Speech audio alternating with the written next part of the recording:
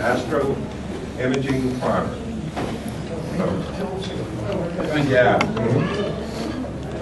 Always great to be here at Fall Creek Falls for the Spring Star Party. I've been coming, I guess, since this whole process started. But let's get into the meat. I've been taking pictures of the stars on there since back in the 70s. As a matter of fact, I go back to film, okay? And back then, the tool of choice was the OM1 camera body, and it was, and it was a challenge. It was a challenge. You didn't know how much of a challenge it was until you got into the digital age, how much simpler the whole process became. But let me give you a couple of stories, and Deb will remember this. And that's my wife, Deborah, right there. And she's always checking on me when I'm out in the wee hours of the morning, looking at the stars or whatever. But this was doing one of Mars opposition. And so, set up that particular night, great night. It was just outstanding, gonna be a great night. You know it's gonna be great. You feel it, right? So I'm setting up, I got the, OM1, I think I'm shooting 200 ISO film, and I'm clicking away, and I know I'm getting some good shots. Hat trick, you put the hat in front of the telescope, look back, and I'm going on and on. I'm feeling good about it tonight. So we get into about 1 o'clock in the morning, I think I got enough images. I should have, some good images out of this roll of film. Because, of course, shooting film, you didn't know. You just didn't know. So I'm packing up, breaking the equipment down, and I begin to rewind the film on the camera, right? Switch it over to rewind it. And I'm rewinding, and there's not much tension. But,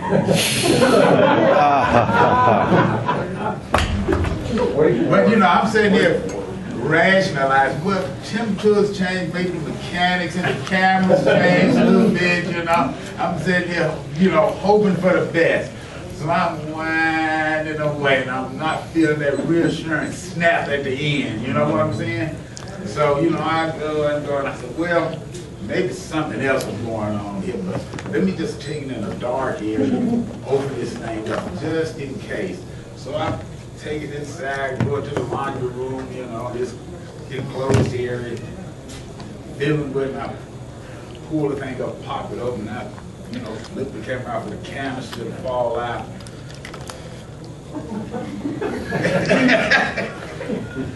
There was no film in the camera. No film in the camera. And so, out of woes of film, okay? And you run in, and that was some of the issues with film. Film was the only medium for a long time. But, and you learn to work around it. You took copious amounts of pictures. And if you got one, maybe 2 good images, you were considered lucky, okay? And then came along the digital age. Life became better. You understand me? Just exponentially better. So, at this point, they got all these different cameras. S-Big has cameras. Everybody putting out cameras. So I tried, my first digital camera was the S-Big STV. It was a decent camera, black and white, but it gave you a good feel for the, the handling digital imagery. Resolution wasn't the best, you could do some things. That was the early days. And then I heard of modifying, then it came out, of course, with the digital, digital SLR. Well, I'm familiar with SLR framework anyway. That's where I started with, OM1. So I said, well, let me give that a try. Think about that. And Hap Griffin, I think, was doing modifications of these cameras where they would be a lot more sensitive to, the red end of the spectrum. They would actually remove a filter in there. And Hap just happened to have one he was selling, I think, for $350 that he had modified the whole camera body. I said, well, this is a chance. So I, took the plunge, got the camera, and off I began this trail digital imaging. Now, I even have to go back and look for them because the telescopes they were designing at the time, most telescopes were designed for visual use back then. My equipment, pretty vintage equipment, you know, and it was designed for visual use. So first thing you find out real quick when you hook a digital camera up is the cone around it. You don't have a real flat field. I was shooting initially with an 11-inch Celestron and at native F10. It was great for looking at faint fuzzies, but if you wanted to get the broad field, it was just useless, okay? If you were trying to correct all this little trail and dots around the edge.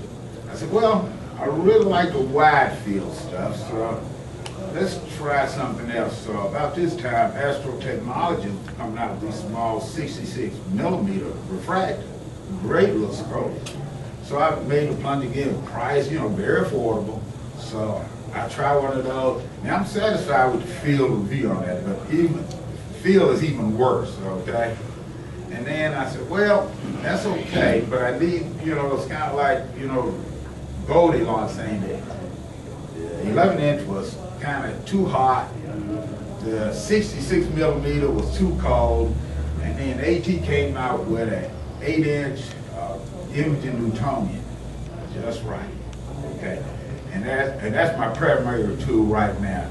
I use the 8-inch, 8-inch imaging Newtonian F4 with the modified, you know, Canon XT. So with that, I had to, of course, you still need to correct for, you know, that get that flat field, so you have to buy all these accessories. I'm giving you an abbreviated story that has occurred over about 5 years, okay? So you get everything right now. Of course, you're gonna take deep scour, you got a guide, okay? So now you get auto guided. So I decided, what do we do? I've been looking at this, looking at it. I know pretty good at polar alignment, you know, the zero drift, and I can guide with a good polar alignment with my mount for about 3 minutes without much problem. But 3 minutes just wasn't enough for what I wanted to do. So again, I take the plunge, go to Orion, get their star guider, star shooter, and put the push it down to PhD, the software. Yeah. So now that is my system right now. I'm running all of this on a CI700 Celestron German equatorial mount, which I love. Very sturdy mount. I don't, you know, I'm torn between the go-to. I kind of like the fun of going after with setting service rather than go-to. That's part of the, you know, part of the game for me, if you will. You know, you got to put a little sport and fun in it. So, you know, I stick with that. Like it's a good mount. Have it out there in the truck, and hopefully if it clears off tonight, we're gonna go up on the field and gonna do some wide field imaging tonight. But what I want to talk about, just want to give you a real quick overview of what I'm doing, but what do you do when you want to get started in this? And first thing you got to decide, what do you want to shoot? What do you want to shoot? There are real small faint fuzzies out there. There's the planets, of course, and then there's everything in between. So, you know, and it takes, the equipment's a little different for each one. You're gonna do planetary imaging, you know, that's a whole nother animal. I just published, put up a picture of Saturn just a few days ago, and everybody talking about how good Saturn was. A Saturn picture right there, you know. And I hate when people say it was a good picture, but it was something the grandkids and I did. So I'm giving them a little tour of the solar system. We start off with the solar system, and we're going on and on and out, you know. So they were out there helping me do this. So this was their shot, okay? But again, it takes, you know, to get that super quality planetary image. You know, you take these little, for lack of a better term, you start off with a little webcam. Doing that, you take multiple frames, and then you stack all of that. And what I was doing was, again, using my old Canon XT, and I shot, I think, 50 frames of Saturn. And out of those 50, because that particular night, the scene was pretty lousy, I think I was able to salvage 3 shots out of that, stacked them in register, and ended up with the image I have. And I'll show it to you a little bit later. But you got to decide what you want to shoot. For me, I still like the wide field nebulas and things of that nature. I think they are most appealing to me. I like to shoot where they're just a little bit underexposed. Again, you know, Astro-Imaging, when we were doing astrophotography back when I began, you were happy with anything. Now we got a little latitude and you can play with it a little bit. I like it a little underexposed to kind of give you an idea. If I was out in deep space and looking out across and have that in my field of view, what would it look like? And you know, I kind of play that little thing in there. Sometimes you can brighten it up or whatever, but you know, you blow out some parts of the image and some images you underexposed. But I like that, and you'll see some examples of that. This particular image was Moon and Venus conjunction a few weeks ago.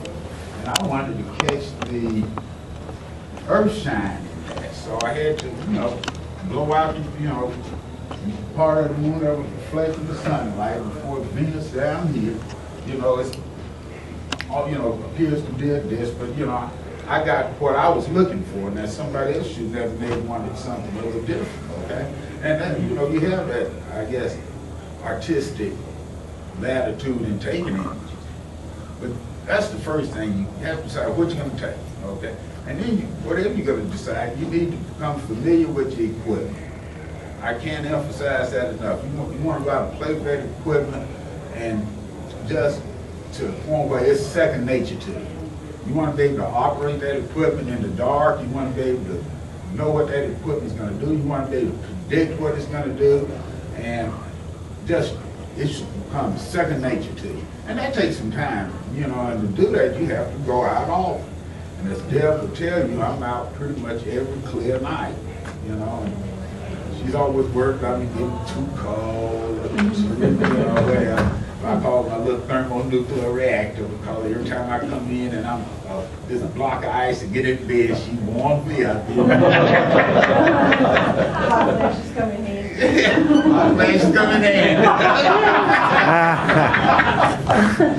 Somebody found a use for that? Yeah, very, very handy. We've been out all, you know, for about 4 hours and it's, you know, 30 degrees outside. I look forward to those hot flashes.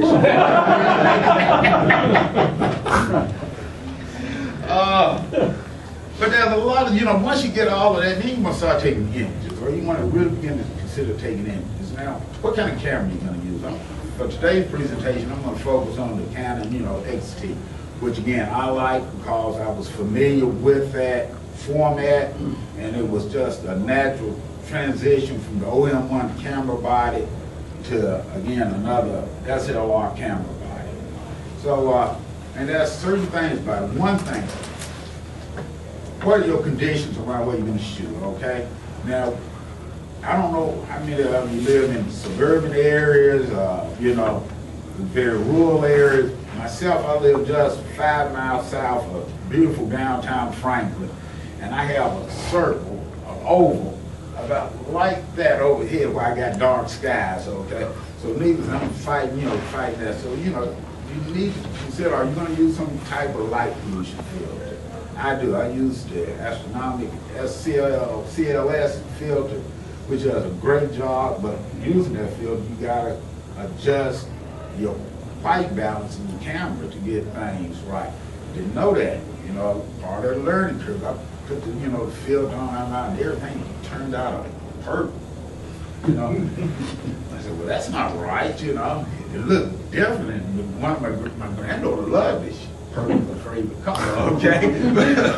But it just wasn't rendering me what I wanted to see. So, you know, you go in, again, very simple to change these things in the camera, you know. You take, you just change the white balance.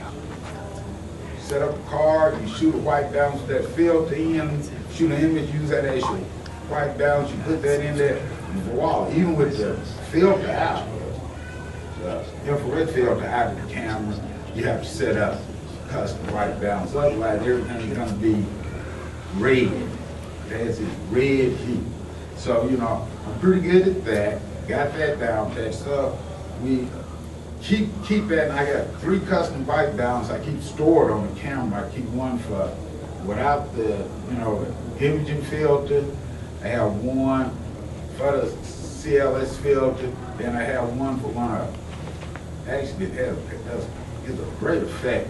But I bought a filter, a nebula filter from Bill Burgess, and I love that filter because it does some unique things with the light. So I keep that in. Actually, I use that for more terrestrial imaging than I do astro-imaging.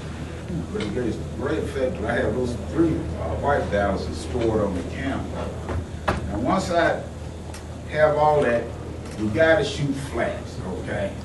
How many are familiar with flats shooting that? I see Paul, man. You gotta shoot the flats, otherwise you're gonna end up with this big donut in the There's software for that now. yes, they do.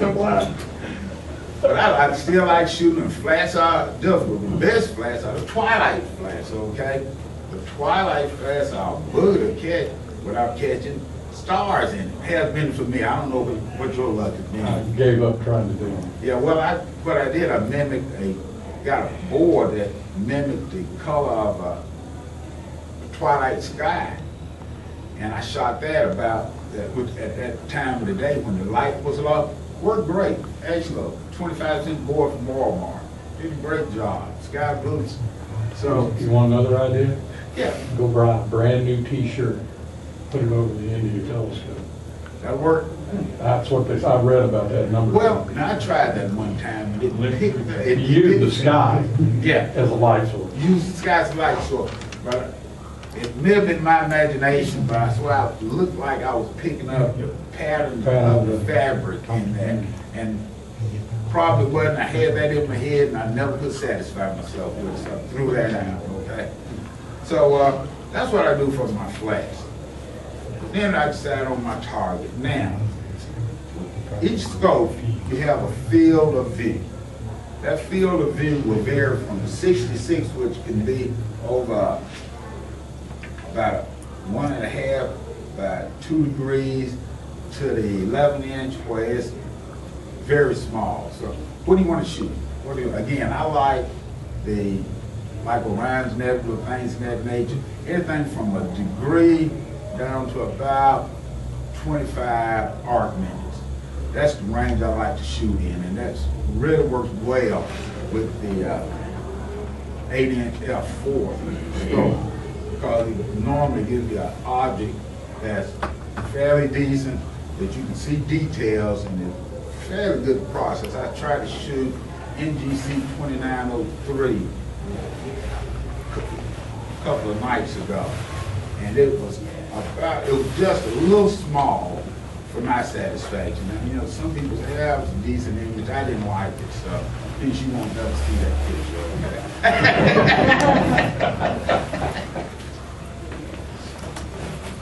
But, you know, and that's what I try to shoot. If I'm shooting with the 11-inch, I got some images in there I shot with the 11-inch. I think it was IC 349 around my Roca, the Pleiades, and I want to get that little nebula, if you will, sitting right below the star that you can't see it. You literally, you can't see it. You know it's there, but you're not able to pull it out with the, I couldn't pull it out with the 8 because, you know, just couldn't get tight enough resolution, so I had to use the 11-inch. And I was satisfied with that, and I have an image of that in this slides I'll show a little later on. But once you decide on that, then you get to the focus thing. Now see, focus was a killer with film, because you never knew how well the focus was till you got your film back. And if it was a transit event, you know, sometimes you just lost out, okay? But with digital, you can sit there and just tweak that focus until you get it just right. In my image folders, I have a test folder, and that's all I do. When I begin to run, I always check my collimation. Every time I have an opportunity to pick with you, check the collimation. Every time, because it's nothing no worse to go out and you got a good run to find out that's all.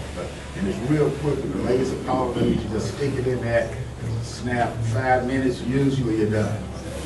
But what I like to do is really to get that focus just so tight, I'll actually blow that image up to about 80%. And 80% of a raw image coming off, that's huge, okay? Very, very large. And if I can get the stars on the edge round at 80% of the size, I got a pretty tight image, okay? And I was freaking out. Then I'm going to begin almost ready to begin the imaging run. And there's the auto guider's turn. You know, you got to get the auto guider up and running. Now, there's a couple of sites out there, groups that talk about this PhD guiding and all that, and it's really, it make it sound a lot simpler than it is, okay? It is simple once you get your system tuned, okay? It's a control system. So you got to tune the loop. And tuning the loop sometimes will vary from, you know, a few minutes to you're just not going to get it that night. And a couple of nights ago I had some issues and I kept wondering what was wrong. Nothing I thought had changed. And I keep my mount set up at home. I just covered at the end of the driveway simply because I don't want to go through the whole polar alignment. And I was fighting it and fighting and fighting it, just about a half a pixel trail on the stars. And it was just driving me nuts. And I said, well, nothing's changed. You're fooling with it. I kept fooling with the controls, tuning it, and I got it down to where it looked like it was really tracking. It was still off just a little bit. And I was trying to understand what was causing it to give me that little bump there. And yesterday, as I was pulling the mount down to bring it up here, I realized one of the grandkids had hit one of the legs and shifted my polar alignment just ever so slightly. And that was enough to create problems. And it did. It really created, not big problems, but it was a headache. It was a headache. They helped me out one time with it. Had to do a little investigative work. She bumped it with a van, okay? In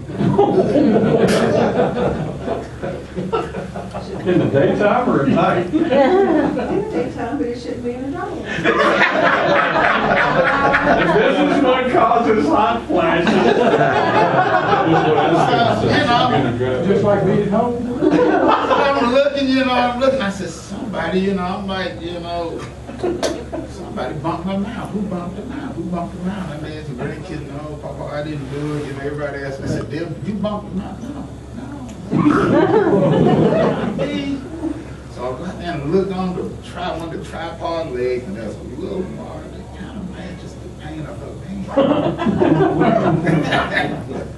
I go to a van about that same height, and there's a little mark of paint that kind of matches my tripod leg. I go and I say, I asked again, did you bump my mouth?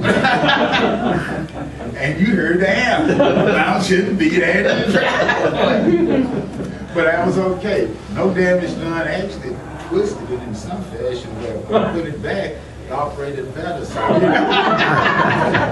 We ought to hit it more often. Hit it more often. So, By tuning them out with a band. With a band. It's only slightly better than a hammer. Well, yeah, just like, but it worked. I'm not going to, it came back better, So, again, tuning that loop. Don't be deceived by the advertisements that you'll set that up and you'll say go, and it's going to Cadillac. Not going to do it, okay? It's just not going to do it. Just have a lot of patience and a lot of time. I'm blessed right now in the fact that I can go out every clear night and do these things. So I'm and it is blessed because I do enjoy looking at the night sky. And to be able to go out on any given night when it's clear is just a delight. I just wish I was younger because usually after about 12 o'clock, I'm sitting there at the computer screen like this, But once you get to the auto guiding, you can go in and take a nap too. Okay? As long as she's not driving. You're in trouble. I'm not married to her. I'm going home after You're this. still in trouble. I'm in trouble. I stay in trouble anyway, but she understands. She's been a big supporter of my astronomical endeavors for years. She is my biggest fan, honestly. She was raving about the Saturn picture, and she showed all her friends, and I was saying that picture was so ugly. She gave me this lecture. She said, you need to go see a therapist. Appreciate your own work, and on and on and on. This is into a whole other discussion. But, we have fun. And she comes out, when the weather's warm, and the bugs are not biting, and the allergies are not bothering her, she'll come out there for a little while. But you know, again, get back to focusing here. You got to focus, focus, focus. Once you get to focus on your auto guiding, you're ready to start, you know, catching light frames now. Yes. Are you using software for focusing, or are you using masks? Actually, I'm just using my eye and looking at the model, blowing that image up, that test image up, and you know, I trust my weak eyes more than anything else. I trust my left eye more than I do my right eye. Okay, but that's what I do. You can use that software out there. That's actually an automated process. You can do it, but I kind of do this on the cheap. My position is the more automated you make the process, the more potential bugs are in the system to fight. And, you know, I like being able to go out and decide, and I look up and say, you know, I think I'm going to shoot tonight. And right now, I can go out and set up and be ready to shoot in 20 minutes, okay? With any scope. I can use on my mount, I got a plate that I can put on the 11-inch. I can put the Quest on there. I can put the solar scope on there. And then I'm ready to go in 20 minutes. Hook up the cable, power it up, and I'm ready to go. Particularly if that polar alignment is good, you know. So, no, I'm not using this software, Paul. I'm just doing it visually. And I'm, you know, pretty successful at that. You know, and again, you know, you all know the problem of mirror flocking, the older SCTs, you know, because again, these scopes weren't designed for imaging. They were pretty much designed for visual observation. Now, the scopes they're coming out with now, flatter fields, they got the mirror locked on it. They are designing these scopes for people to, you know, image with. But, you know, I got a perfectly good scope. It's about 12 years old, and, you know, I can live with that, okay?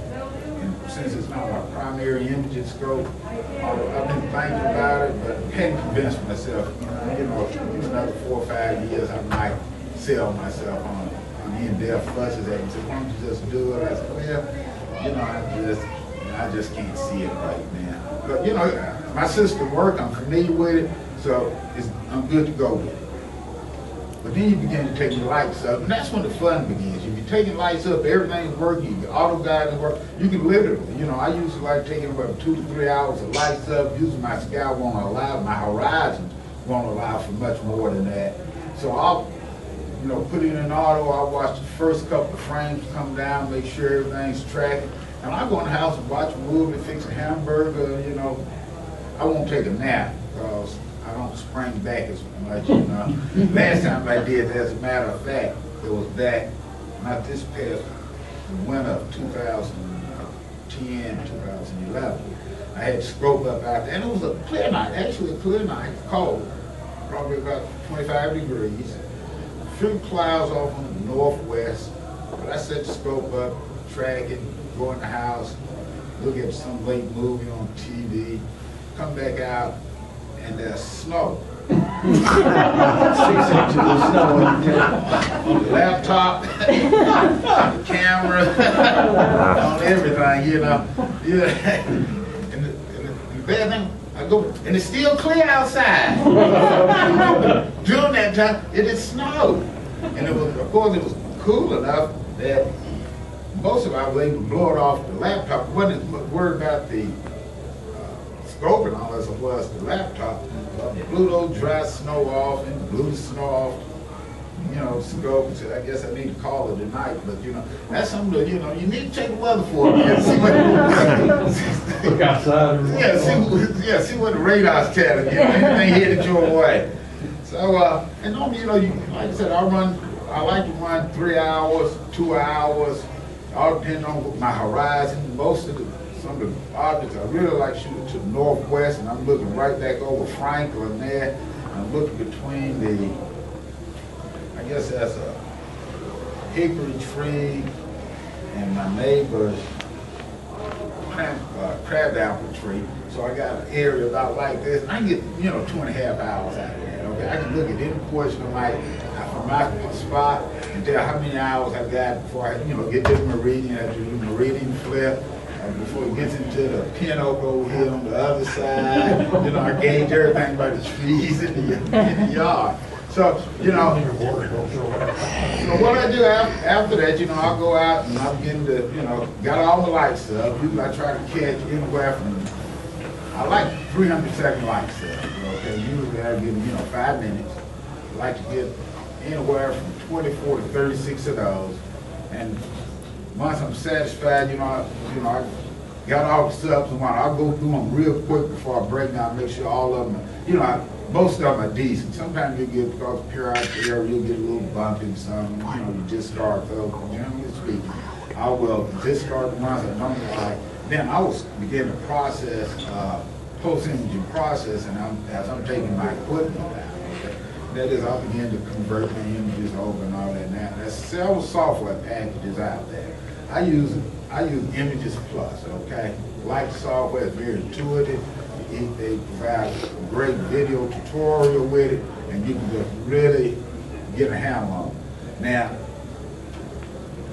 this book, Handbook of Astronomical Imaging Process, great book. It explains all the processes, you know, involved in that, the nomenclature, everything about it. It's in 3 sections. There's one that's very basic section, there's one that's very detailed, and then there's another section, again, going over all the same stuff. That's kind of an application, but I would recommend, if you're gonna get into Astro-Imaging seriously, get this book. As a matter of fact, they actually sell software, which I never used for, you know, processing images because it was just too cumbersome for me. It just wasn't intuitive, not like Images Plus. But the book is outstanding. And, you know, if you're gonna do imaging, you know, you need one for your library, okay? Because there's terms in there that you may not be familiar with, and fairly, you know, new terms, you know, just astro-images. And it kind of guides you through that and give you really a great tool for deciding how you want to process your image, okay? But after I begin, you know, go through this process, I'm breaking the equipment on images and processing, you know, and then I get to the point where I have to align the images, and, you know, I'll pick up the stars and then do all of that. And hopefully, if I got 36 images, I got 36 of them that'll correlate. Sometimes it's 34 because I got one that's did a little bump or something. And you know, at that point, you home free. Then you know you got, you know, 35 or 36 images correlated, and they're gonna stack. Those images are gonna stack up. They're gonna stack up very nicely. So you know, at that point, that's when you get excited because you know you're gonna get some good data. So at that point, you know, you go up to another screen where you actually combine and stack. We got different methods of doing it. You can go there. It's about 8 different methods in one. Some are better for, you know, less noise.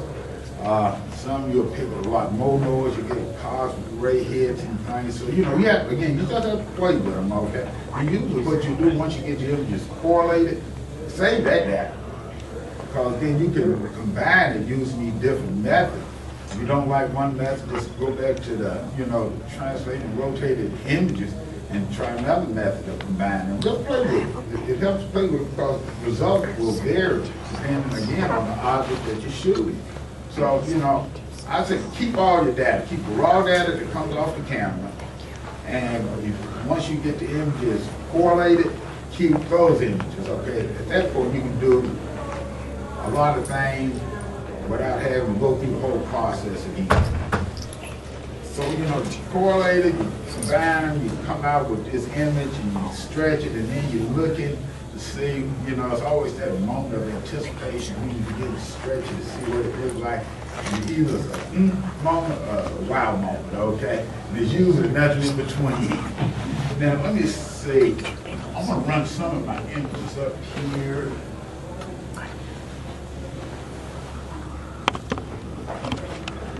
This is again, I actually shot that using a tripod. Shot.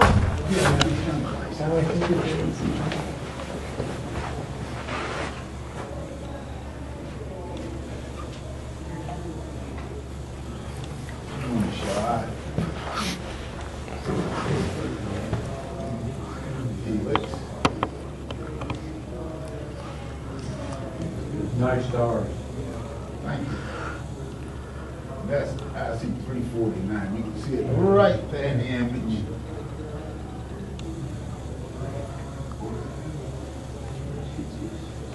And that's the center part get the IC number. Is all this taken with your 8-inch Newtonian now? Huh? All this taken with These your... are all taken with 8-inch Newtonian except for that. That's a Jupiter picture from years ago. Yeah, triple.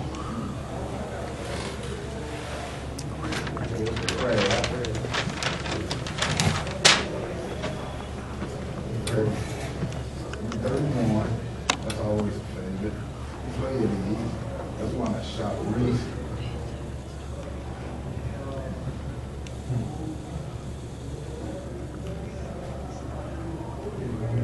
That was 101. One of the things I found with each monitor, the image is a little different, okay? I got 3 computers I look at them on, and the image is a little different, and I would recommend getting a little tool to have your monitor calibrated, because they're different, the resolution is different.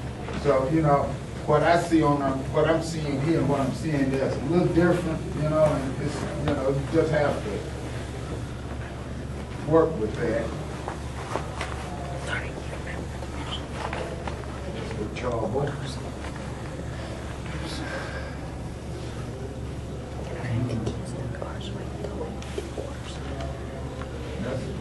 1979. That's actually a scan picture from the slave clip.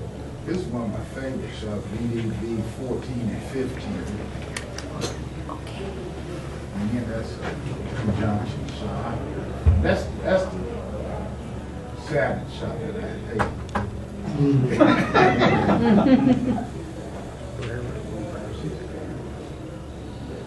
I kind of give you an idea of some of the things that, you know, you can do and shoot.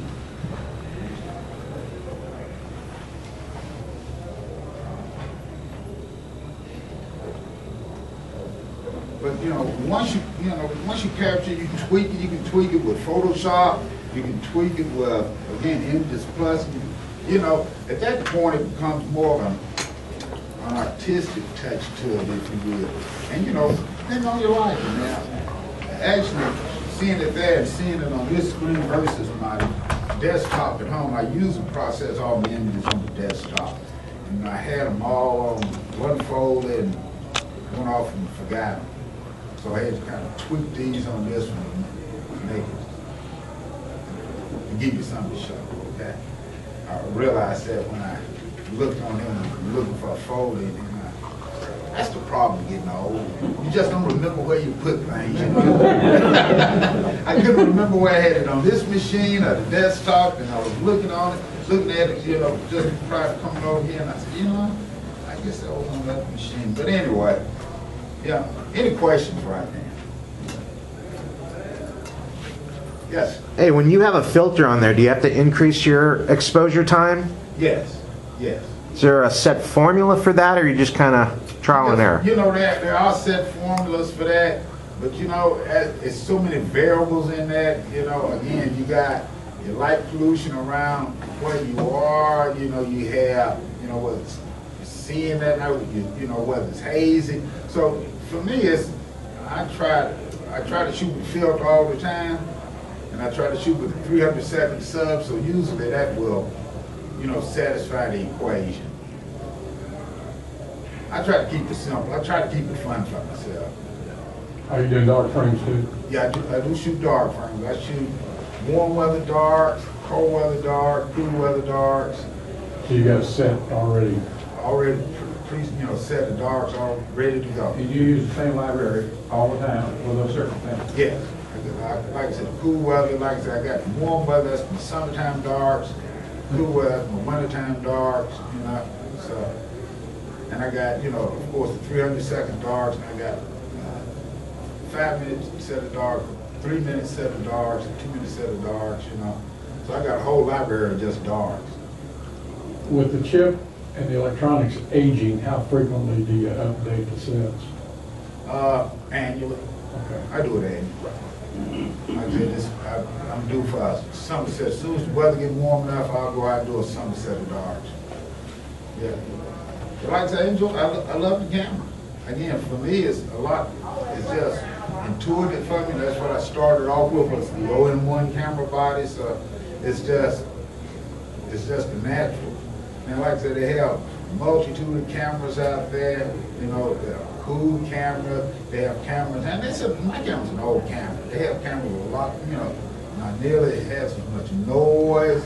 So, you know, it depends on how deep the pocket is, and, you know, and just how much time you want to put into it.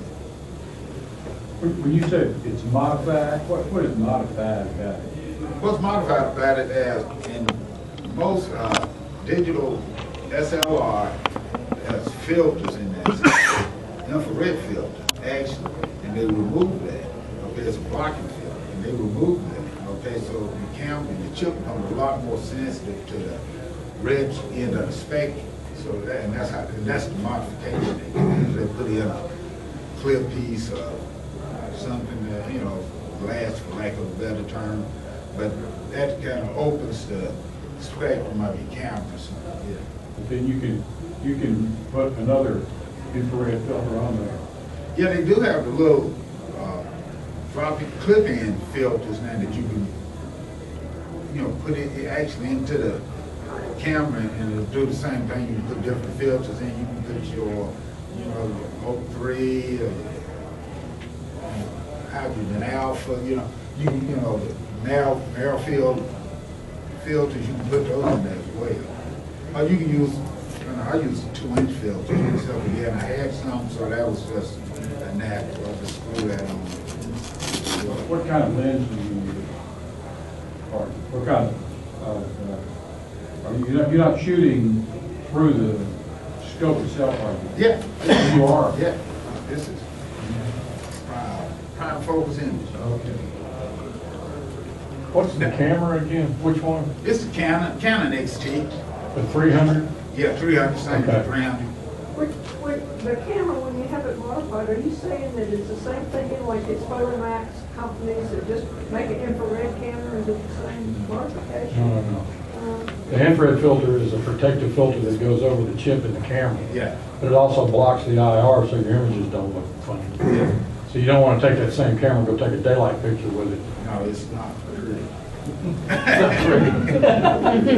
Well, you could. You can. I've done, you know, but it's, like I said, it's not, no.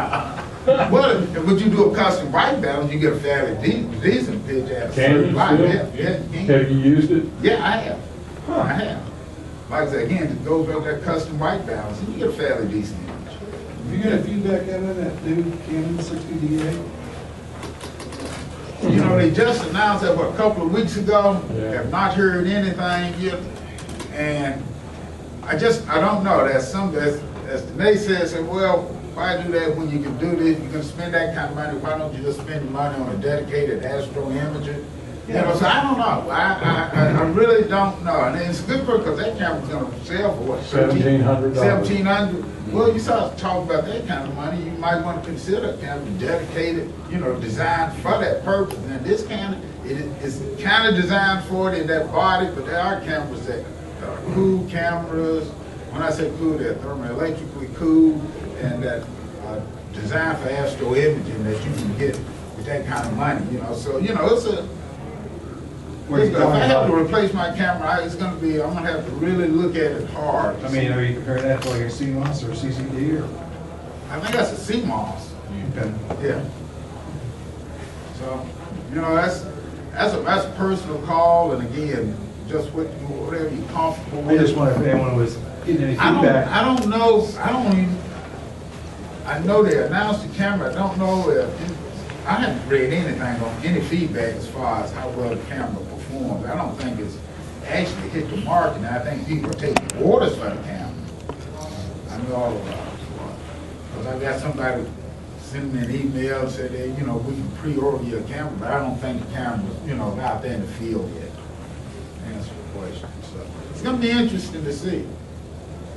But it wouldn't be any different than you going out and buying a 60D and sending it off and having the work done. Right. The difference is you just buy it off the shelf. Right. So you keep definitely you get the Canon warranty, you have it modified, warranty is gold, okay? And that's the problem. You get a 60D, have it modified, that warranty is void. The void is the warranty. So, it's called the 2-inch adapter, John. Yeah, because I didn't know if the heat tubes had internal threads in them. They do have internal threads, but if you use those internal threads to the filter, you don't have anything to couple to your, camera with. Because, I mean, I guess you could, but the filter has just a small set of threads, but usually I put the 2-inch barrel into the T and then I put my filter on that.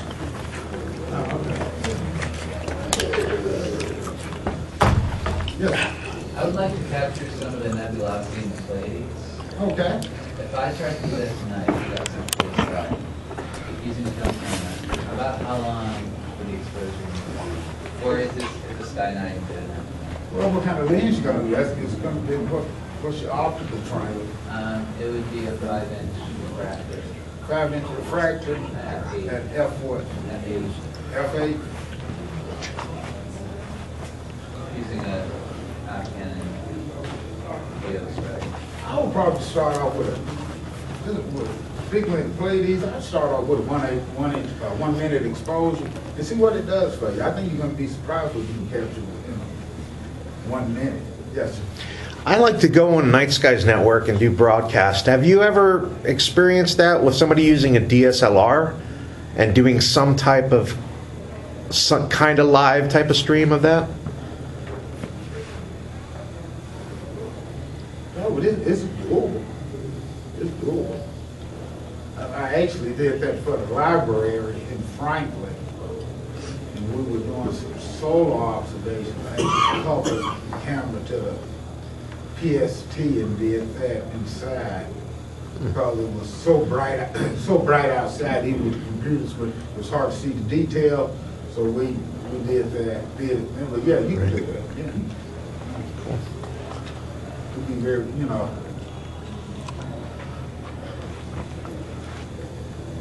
Any more questions? Well, hopefully the sky's gonna get where we're gonna get something. We're gonna do something. Like I'm gonna do some wide field, I'm gonna shoot with just a camera lens tonight. So normally to get the type polar line that I would need, we would take a nitro polar line and then we shoot. We'll shoot something. We just get it'll be after 10 o'clock, so I'm keeping my fingers crossed. Because I really want to do some wide field imaging from this location anyway. I rarely get to go to a dark sky site. I'm always fighting. How do I zoom in? North, south, east, west. I'm excited about tonight. That's because he won't move. I've learned that. I wouldn't move. We just move out, just move to much more dark area. Go in a heartbeat. Yeah. I just, again, you talk to a guy who can't even convince himself to buy another mouth. You talk about buying another house. You can use that money you saved to paint the bumper. That's a good idea, Paul. She's gonna come over and beat me up. No, she's gonna say, Paul said. Putting this up on the internet. My wife says that all the time. Definitely. Well, they're gonna see somebody's lips. They're going to hear you too. You're talking. Sometimes I don't think she's interested. And the fact of the matter is, we've been married for a long time. Hey, Dad, did you learn how to put a shirt on? Years. Right. And we dated for 6 years prior to that. And I've been watching the stars this whole time. So she's pretty accustomed to it. And sometimes she just don't get as excited as I would like for her. But I cut her a little slack. She seems more than the average person.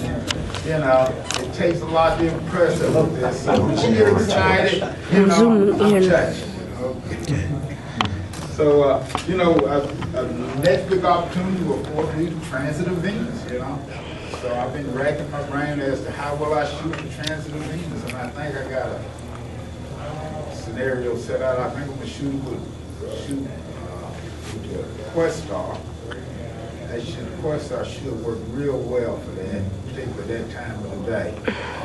And then I'm going to probably have them on the same platform and shoot with the PST as well. Let's see what I can run. A little camera set up. But it should be interesting then.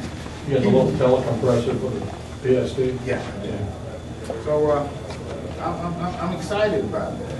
You know, I just keeping myself kind of flexible because, you know, sometimes, you know, Lady Luck just don't smile on you doing these events. You know, we can end up with something like, oh, I need to be ready to travel, you know, 300-400 miles, clear skies. Because this is it. We don't see it this time, you know. A long way. We got a long way. I have to tell my grandkids to remind their grandkids to look at it. Okay? And think of me when they do. But again, thank y'all for listening. And thank Lord. I've known Lord myself, we met up, oh, geez, a long time ago. I guess up that died, and that was back in the 80s, wasn't it? So we go back along, Lord, Mike Benson, Dudley. I was talking to Dudley, his son, actually is taking an interest in astronomy. He's going to break out the 5-inch AP again. You know, he had this thing out of the box for years, you know. But he looks like he's getting ready to get up again. So yeah, you know, we kind of the old game years ago. So anytime, you know, I think a lot, you know, Lord has done a lot for outreach, not only for DSAS when we were there, but for Conklin Astronomical Society. You know, let's give him a round of applause. Bring everybody together.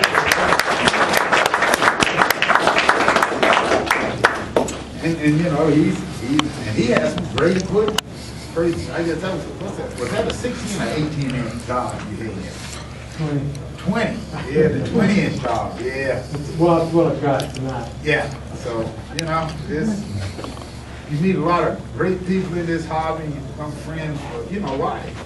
You know, I enjoy Herbert. I've known and Herbert and myself even go back farther than that. You know. They during the early days of, you know, DSAS up there, down there in Brentwood and died. So, you know, it's just a good thing to get back and see a lot of the people every year and reminisce and, you know, as we watch this whole hobby that we chose as it, you know, we move into the 21st century with it, you know, and it's been exciting because you go back to film and, you know, the old, you know, hat trick in front of the camera, you know, telescope, you know, we've come a long way.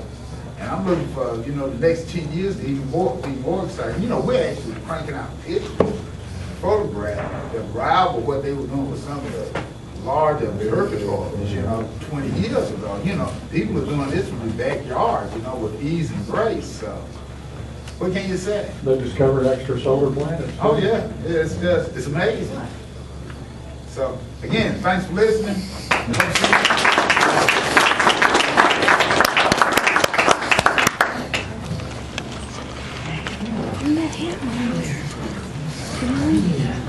Huh? The guy over there.